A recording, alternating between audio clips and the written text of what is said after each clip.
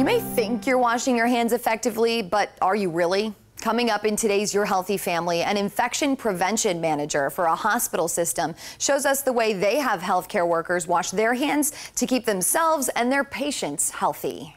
One of Brian Knepper's responsibilities as the infection prevention manager for UC Health in Colorado is making sure the healthcare professionals are at the top of their hand washing game. This is one of the things that we use to train, and it's called GlowGerm. So it's a fluorescent gel. Put it on your hands and it shows up under a black light. So, are you washing your hands the right way? You want the water to be comfortable.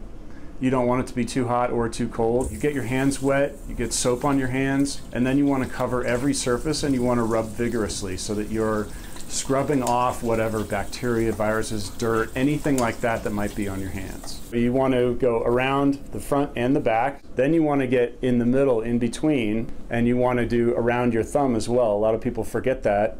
But your thumb, you touch lots of things with your thumb. And how often should we be washing our hands? As often as possible. Certainly wash your hands before you eat something. You should certainly wash your hands after you use the bathroom. Now, he said before you don't want the water to be too hot or too cold, and you want to use effective soap. But he says washing your hands with whatever water or soap is available is better than nothing. So if you have cold water and that's all you've got, and you've got some soap that is expired, it's still going to be better than not washing your hands. And when you're done washing your hands, don't ruin all of your hard work. Leave the water on when you finish, dry your hands off with a paper towel, and then use that to turn off the faucet. Because the faucet handles are probably not clean.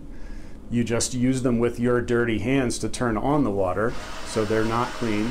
You want to use the paper towel in order to turn that off. Same goes for when you leave the bathroom. Keep that paper towel in your hand to open the door. For Your Healthy Family, I'm Lisa Greenberg, and for more health stories, head to fox4now.com/yourhealthyfamily.